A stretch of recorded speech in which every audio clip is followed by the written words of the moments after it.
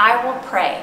So you say, I will pray, hands together in prayer, in Jesus' name. Do the sign for Jesus, which is, and you can go over this with the kids so that they understand why this is the sign for Jesus, that it represents his sacrifice, how much he loved us, the nails in his hands. So in Jesus' name, so the sign for name, you take 2 fingers and you cross your fingers like this, but we cross like this, but then for the song we just kind of go out and back in.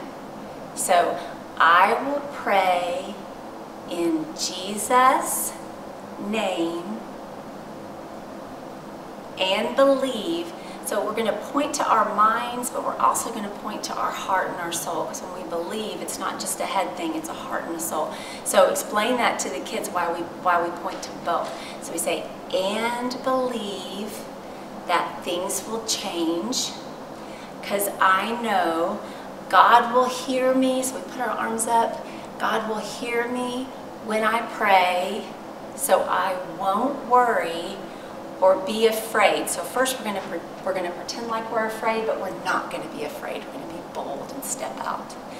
And then I will pray. At the end, you put your hands together, and then we're going to go down. I will pray, and you kind of head all the way down, and then it's a good time to lead the kids in prayer.